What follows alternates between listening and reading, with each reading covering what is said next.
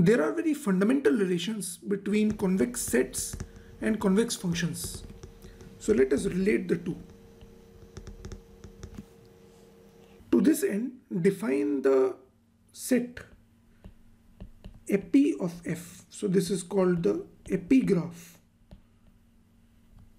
So epigraph of f is defined as the set of all x t belonging to Rn plus 1. So suppose that f is a function from Rn to R, then the epi of f is defined as xt belonging to Rn plus 1 such that f of x is less than equal to t for all x in the domain of f.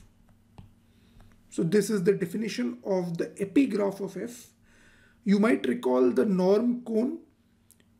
So with this definition, you can see that if fx is norm of x, then epi of f, epigraph of the norm, is the norm cone.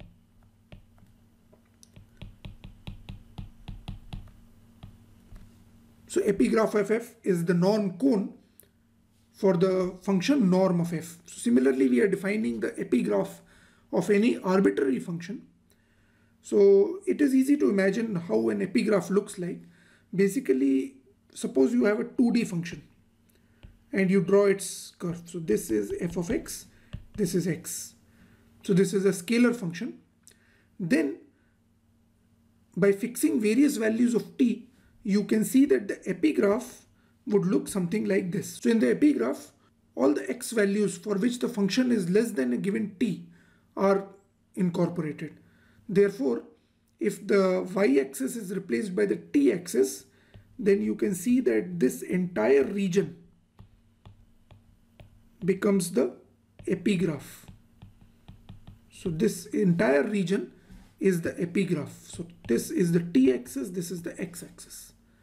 So in other words, epigraph means the part of the function that is above the function. So epi means above. Now the link between convex sets and convex functions can be seen from here. The link is that f is a convex function if and only if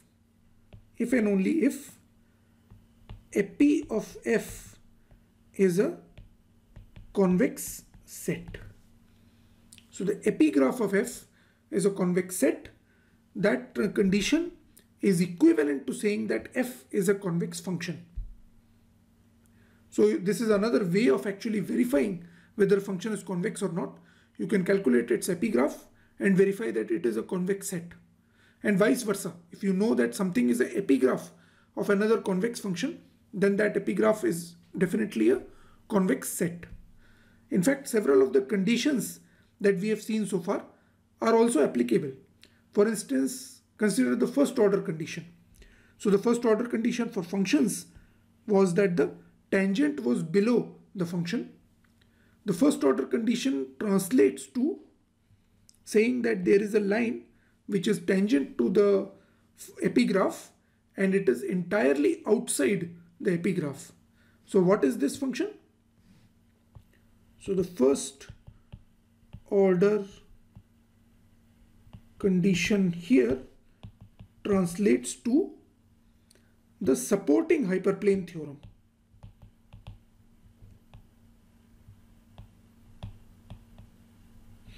So the supporting hyperplane, the red line here is the supporting hyperplane, and that corresponds to the first order condition for the functions. So I hope the link between the convex sets and functions is clear through this diagram and this idea of epigraph. It is also possible to generalize convex functions.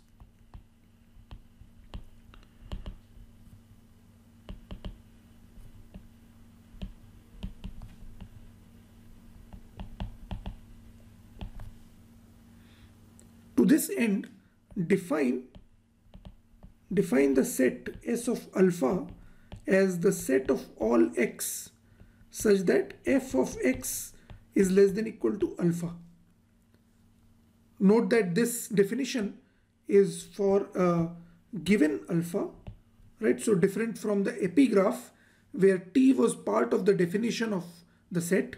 Here alpha is not part of the definition of the set. In fact, I give you alpha and then you find out S alpha for that alpha. Also note that if F is from R n to n to R, then S alpha is a subset of Rn only, as opposed to epigraph, which is a subset of Rn plus 1. So for a simple example, let's say you have this function and I specify this alpha, then the interval that is between this region where f of x is less than equal to that alpha value. So this interval, this is the alpha, this interval is exactly the S of alpha,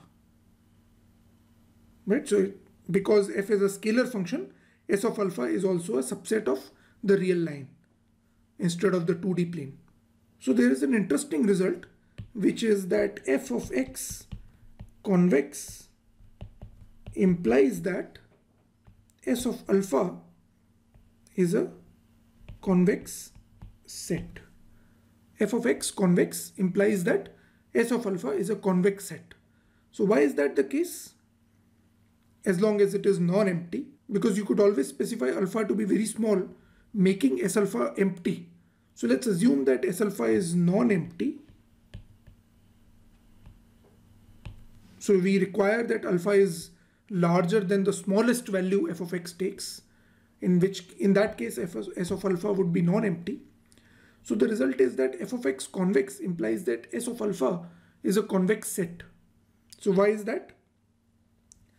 Let's prove the convexity of S of alpha. So let's say there are 2 points x1, x2 in S of alpha. Then what can we say about theta x1 plus 1 minus theta x2? Note that x1, x2 are in S of alpha, which means that f of x1 is less than equal to alpha and f of x2 is also less than equal to alpha. Then let's calculate f of theta x1 plus 1 minus theta x2. So f of theta x1 plus 1 minus theta x2 is less than equal to, from the convexity of f, remember that f is convex, this is less than equal to theta times f of x1 plus 1 minus theta times f of x2, and this is less than equal to theta times alpha plus 1 minus theta times alpha from here. So we obtain that this is equal to alpha. So therefore f of theta x1 plus 1 minus theta x2 is less than equal to alpha, which implies that theta x1 plus 1 minus theta x2 belongs to S of alpha, and hence S of alpha is convex. So we have seen that f of x being convex automatically implies that S of alpha is a convex set. However, the converse is not true. So converse is not true. In other words, it is possible to have a set S of alpha defined like this, which is a convex set, but still it is possible to have the corresponding f of x to be non-convex, right? So it is possible that S of alpha is a convex set, but f is non-convex. So it is possible that f of x is non-convex. In fact, any monotonic function, so you can see here that any monotonic function in x would have a S of alpha which is convex. Right? So let's take an example. So let's take a counter example for this case. So f of x, let's say log of x. So what kind of function is log of x? You can easily verify that Hessian of log of x would be minus 1 by x square, which is less than 0. So log of x is not a convex function. It is in fact a concave function, right? But what is S of alpha? S of alpha is equal to set of all x such that log of x is less than equal to alpha, or note that this is only defined for x greater than 0. So this is equivalent to set of all x such that x is between 0 and e raised to the power alpha. So this is nothing but the interval 0 e raised to the power alpha, which is indeed a convex set. It is just an interval. So you have seen here that f of x is not convex, but still the set S of alpha is convex, right?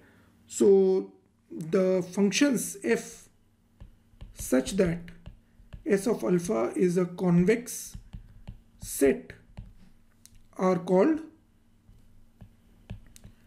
quasi-convex, right? So this is a generalization of convexity.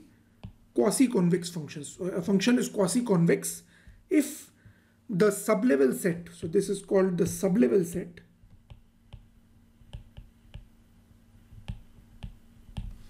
so if the sublevel set is convex set, then the function f is said to be quasi-convex. Likewise, f such that the superlevel set, so superlevel set is the set of all x such that f of x is greater than equal to alpha, right? As opposed to less than equal to alpha, we have greater than equal to alpha. So the superlevel set